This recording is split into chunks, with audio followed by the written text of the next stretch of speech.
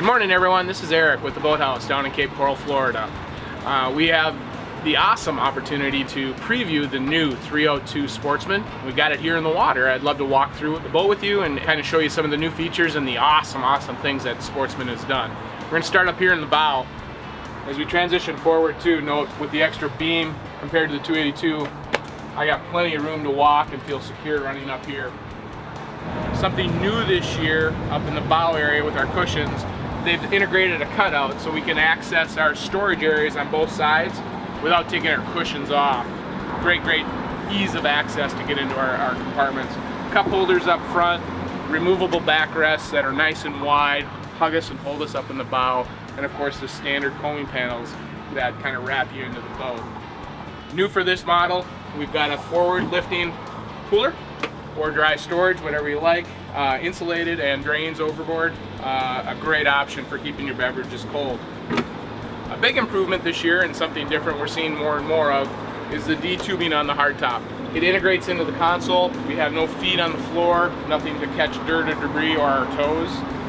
It gives us a really super clean look. Of course, they've transitioned to the full glass panels for our windscreen, and we also have the vent to allow some air into our cockpit area when we're running the boat. Two other features that we have on the new 302 within their hardtop is we've integrated the navigation lights, both red and green, up on top, give us better visibility from oncoming traffic. The other great feature is the new razor lights for our spreader lights, both fore and aft. Awesome things that they've done. Integrated a radar dome with the correct tilt so that when we're running on plane, we're still getting our best sightline going forward. As we transition back, we'll stop off here real quick at the console. A lot of people don't put a lot of emphasis on this, but it is an important part of boating, especially if you're married. We've got a nice little storage area up in the front, a great little marine head down underneath the seat, a sink and a shower, and a place for 4 rods. New is a nice mirror, so if we're going to a restaurant, we can get ready to go in.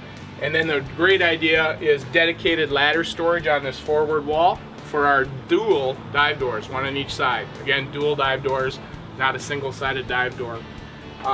Nice solid pressure hinges.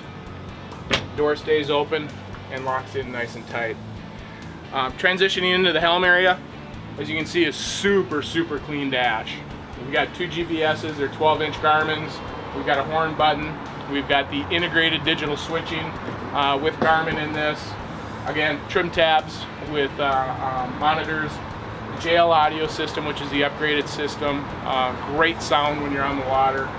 Garmin VHF radio hidden up behind the hardtop, so it still gives us a really super clean look. A small little storage area. 2 storage drip downs down at the floor. We'll give you a little shot of that so you see what we've got.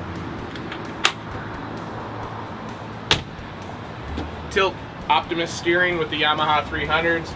And these great little storage bins on each side up on the dash. Good place to put your phone. It's rubber matted on the bottom so you don't have to worry about things sliding around. Another great innovation from Sportsman. They've integrated the battery compartment really super great. Remove the panel, get to all our batteries, all our wiring, battery charger, the pump for the steering. Just a great access for working, which if you ever had a problem out in the water, that's a huge deal. Still using the same great seats. They are movable fore and aft, so you can get your comfort down if you're shorter or taller. Does a great job. And again, back to that nice look of the D-tubing. Clean, nothing on the floor. By going to this, we also get more support. We've got significant support back here. Lots of rocket launchers for our rods when we're going out fishing. The other thing on the 302 they did is they moved the kill boxes or the fish boxes back further. We transitioned to the transom. We've added 2 aquarium style live wells in the 35-gallon range each, and they are pressurized. So that's another new feature from Sportsman this year. Still have their same great seat, ease of lifting up, folding away, back out. We still have the total access hatch to get to all of our stuff. And for a new offering, we're in a 30-foot boat with the Seakeeper 2. So if you have the occasion to be a little ill, seasick, you're on anchor, you get that rocky rolly feeling, put in a Seakeeper 2, all that goes away.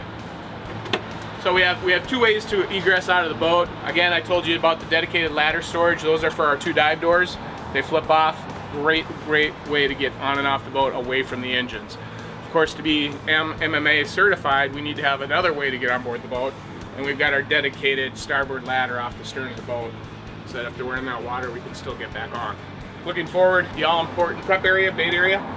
We've got a sink and ice chest or bait area with cutting board, little leaning post as we're hanging on, and then lots of nice drawer storage, tackle storage, drop out plano box storage, another drawer, and more plano boxes. So as far as the tackle center goes, lots and lots of storage, and a little bit more beam from its predecessor, the 282, and a little bit smaller than the 312. So great fit in between, and most of these are going to be fully equipped without Seakeeper in the under $200,000 range. I thank you for your attention, appreciate your time. You can look us up at www.boathouseh2o.com, and I'm Eric from Cape Coral. Thank you.